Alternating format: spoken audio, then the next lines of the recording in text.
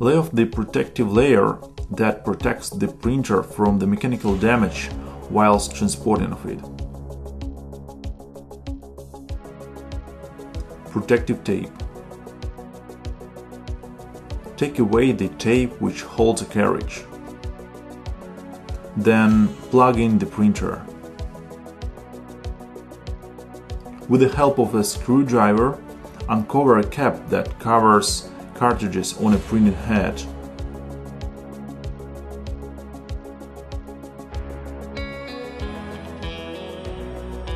Then start to install CISS. Move the carriage to the extreme left position. Put the cartridges into the printer. Move the carriage into extreme right position. Install CISS cartridges into the carriage. Move cartridges till you hear the cluck. Move the carriage to the extreme left position. Take the fastening from the installation set. Take off the protective layer.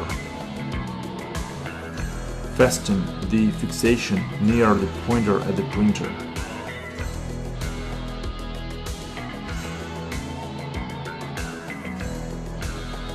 Then fix the pipe of ink supply.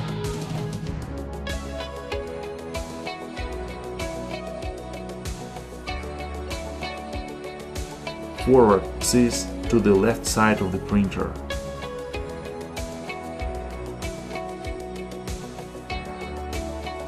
Move the carriage to the extreme left position to check if there is enough length for the pipe.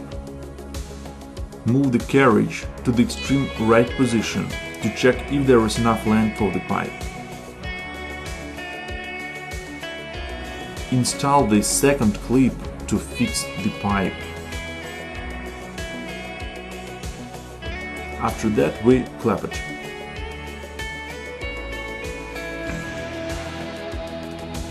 We push a red drop.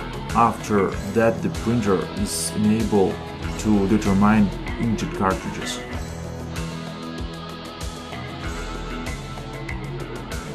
During the installation of the new cartridges, printer automatically cleans a printing head.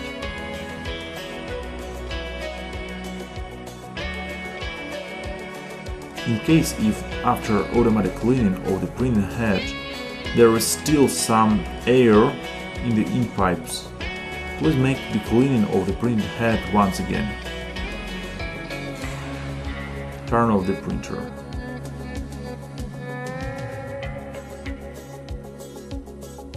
Check the pipes fixing.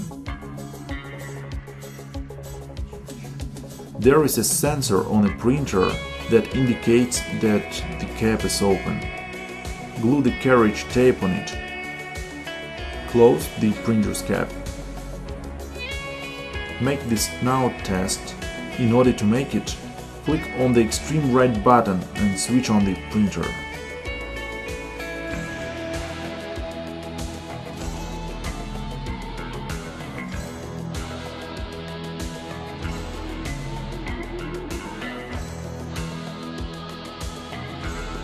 Take off small caps from the CISS.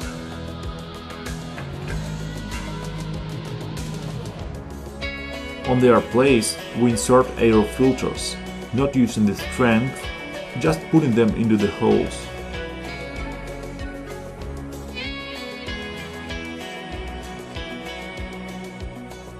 On each CISS, there is a sticker when you can read the main rules of CISS using.